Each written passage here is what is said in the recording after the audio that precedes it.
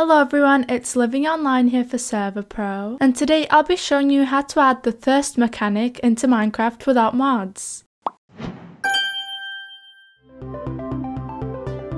Thirst Water is a data pack that adds multiple features into Minecraft, such as a new interface, new items, crafting recipes, and blocks. Straight away when entering your world, you'll find an indicator of thirst in the bottom right. These water bottle icons can also change colour to green if you drink dirty water, meaning you're poisoned. To ensure you don't drink dirty water though, the creator has added a water purifier you can craft. The water purifier interface looks like this, and it has two special slots for upgrades. There are 3 different upgrades you can craft to improve the water purifier. More information about what each one does and their recipes will be in the link in the description. Additionally, this data pack adds 20 items you can consume to make sure you don't die of thirst. If you want to find out what else this data pack includes, I'll be showing you how to download it and set it up on your server in the next segment, so stay tuned.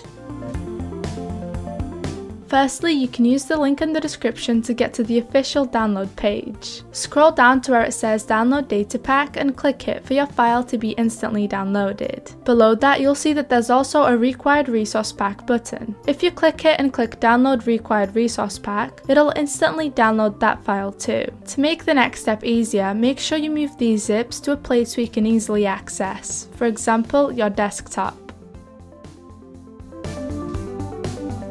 For this step, you're going to have to go to the Server.pro website and access your server control panel from there. At the dashboard, make sure that the server version matches the datapack version to ensure no complications. As of now, the website states it's for 1.18 and above, but this may change in the future, so please check before continuing. Before proceeding to the next step, quickly confirm that the server is offline. I'll be showing you how to upload the data pack onto a world you've already created first. This data pack doesn't require you to make a new world, but if you're also interested in seeing that, I'll be showing you how to create a brand new world with the data pack enabled after. Firstly, what you want to do is head to the Files tab. Then click on the World folder and the Data Packs folder. Here's where you're going to drag the Thirst Water data pack zip you downloaded earlier in the video. And that's it, the data pack is now uploaded onto your world. However, if you're interested in creating a brand new world with the data pack enabled, you're going to want to head to the Worlds tab. Here is where you're going to create a brand new world. You can set up your world name and adjust world settings as usual. Just make sure the world name doesn't have any special characters or spaces. Below, you'll see a button labeled Upload Data Packs. Simply click the Select Files button and then navigate to the area where you save the Thirst Water data pack zip to. Once you've found it, press Open and Create World. It'll take a couple seconds for the files to upload, but when that's done, you should go into the Files tab. Double click on your world folder and then go into the data packs folder. If you see the Thirst Water data pack zip inside, it means you have followed these steps correctly.